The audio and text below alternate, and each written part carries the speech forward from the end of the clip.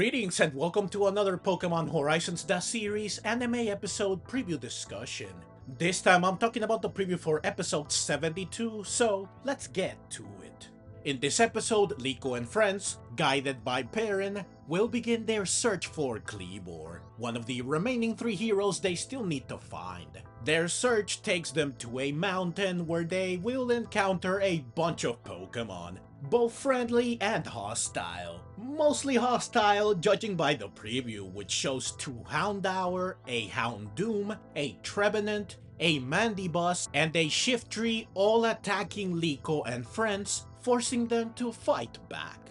Floragato is seen battling Houndoom, while Crocalor and Kilowattrel flying together. Glad to see that Kilowattrel can still do this post-Fuecoco evolution, are seen battling Mandibuzz and Shiftry, who are also flying together.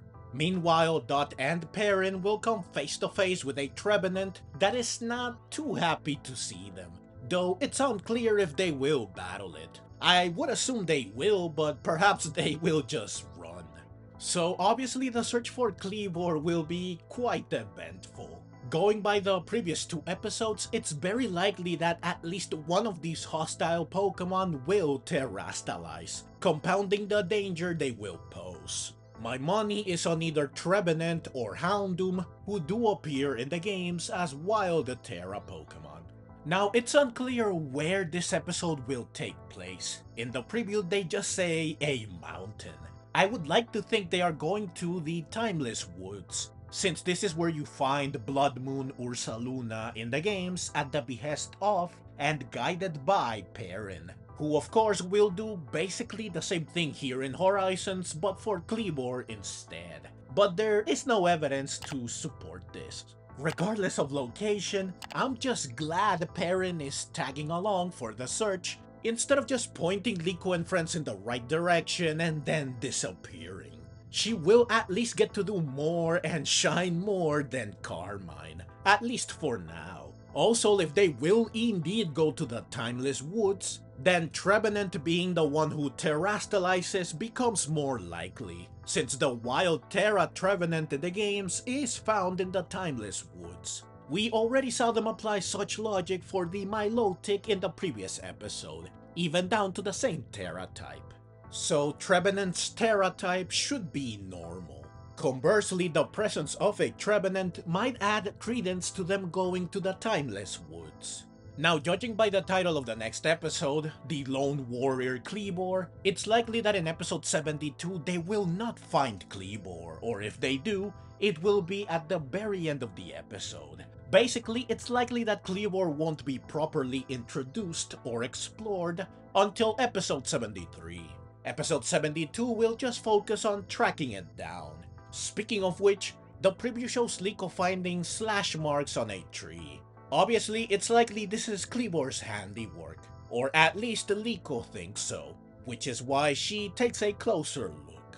This seems to, judging by the white background that appears behind her, trigger a vision or something similar that will either reveal backstory for Kleavor or where exactly they can find it. Every hero thus far has had visions and flashbacks that reveal a bit about them, and their relationship with Lucius. I doubt Kleavor will be any different, though this might be the first time this happens without the hero actually being present. Though it's also possible that these slash marks just make Liko have a moment of inspiration or revelation, which is to say she deciphers something about Kleavor or she realizes that these marks were made by it. But yeah, that's everything I've got for you in this video. This is honestly a very light preview in terms of things worth discussing or analyzing. I did my best to come up with things to talk about. Depending on the scale of the battles and other dangers Liko and friends will face, and the extent of how much we learn about Kleavor, this episode has the potential to be either good or just alright. The following episode will likely be the truly interesting one, but at least episode 72 will provide some more Perrin screen time, which is plenty enough, at least for me, to consider it a good episode. Plus, it will have a fair bit of action, which is exciting, even if we don't know just how good said action will be. Hopefully, it will be on the level of Dot and her team versus the Bombardier, which I think was a pretty good battle as far as battles against wild Pokemon go. Though of course, we won't know the quality of this episode for sure until it airs on November 8th. As always, I will review the episode once it airs, so please stay tuned for that. But that's the video.